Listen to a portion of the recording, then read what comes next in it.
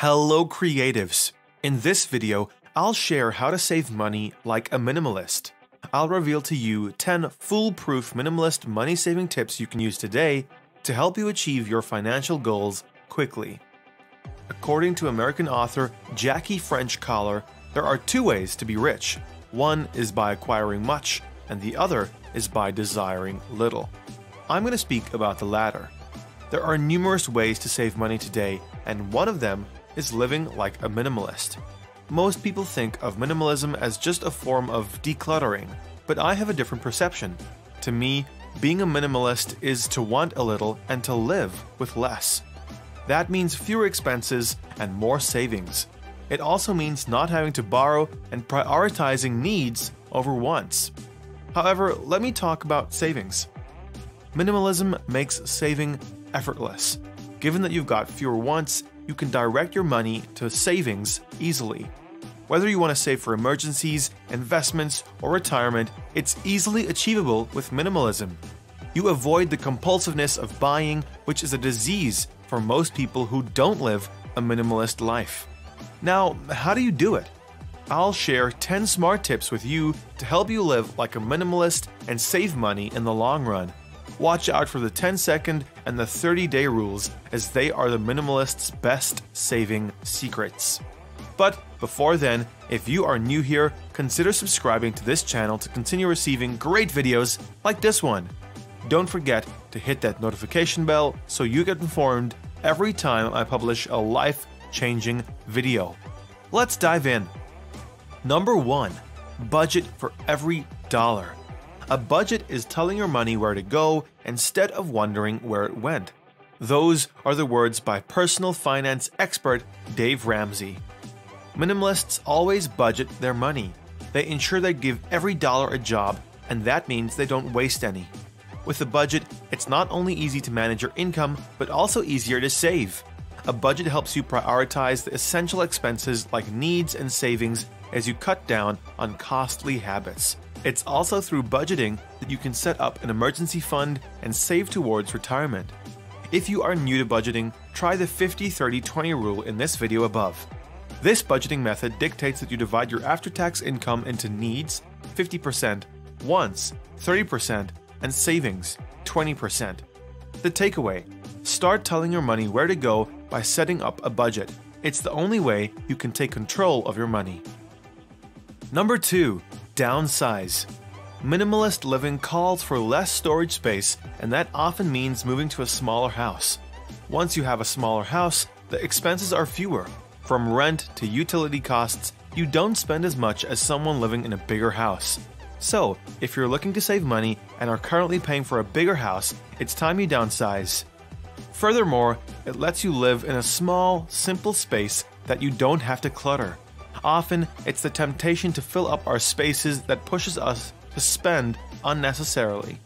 Therefore, you can avoid these costs when you downsize. The takeaway: consider downsizing to save on housing costs and unnecessary expenses.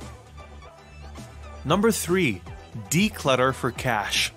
According to Maya Angelou, we need much less than we think we need. That makes me think of decluttering.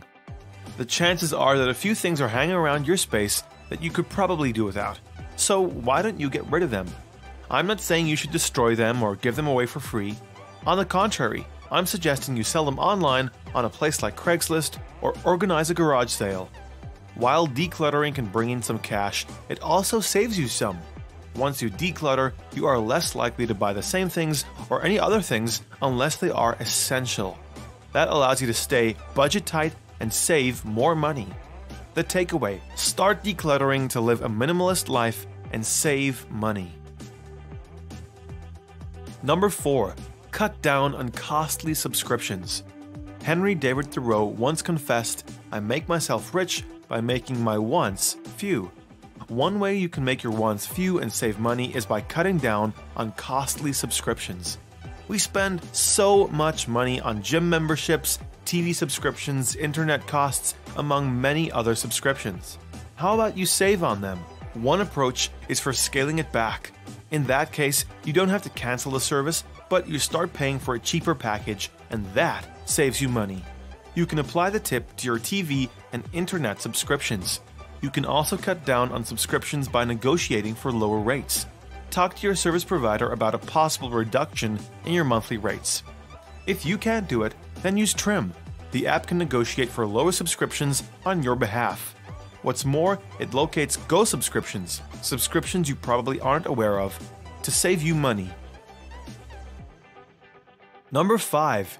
Use public transport. Owning a car is expensive. You have to fuel it and take it for servicing often.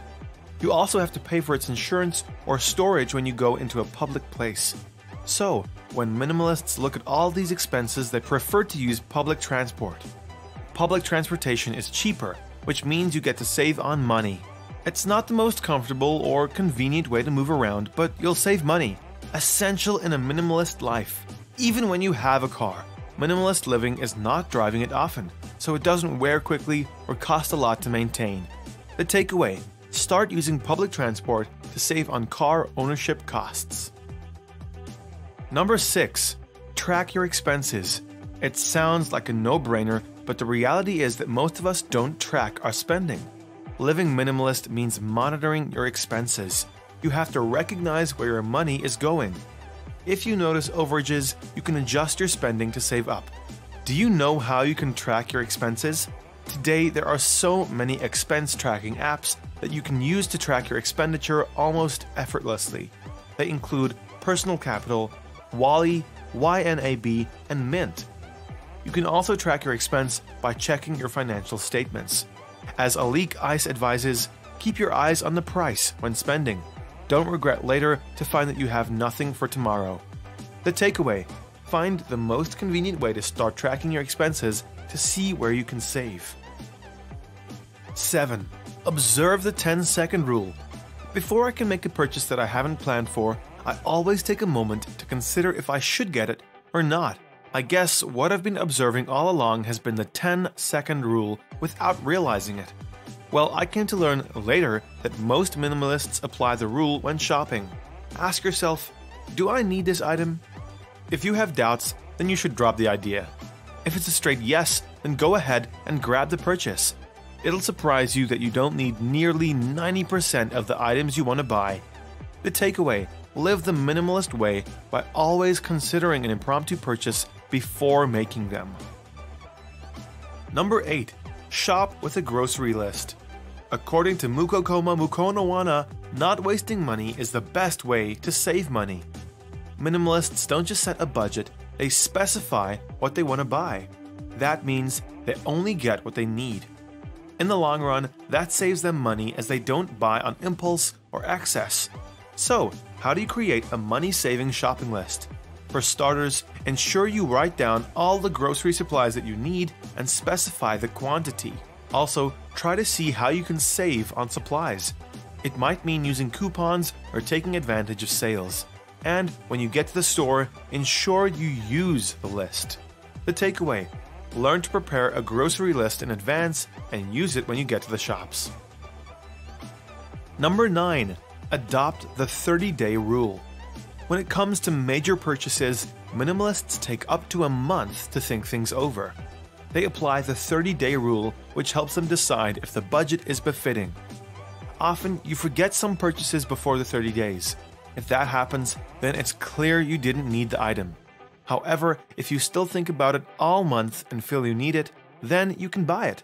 A minimalist tries hard not to bring clutter home, and this rule helps a lot. More importantly, it allows you to spend your money wisely on things that matter and you get to save big. The takeaway: adopt the 30-day rule to start avoiding costly expenses and get to save like a minimalist. Number 10. Buy used where applicable.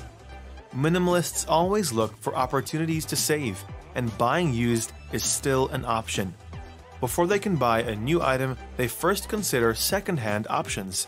You can get most second-hand items for almost half price or even less.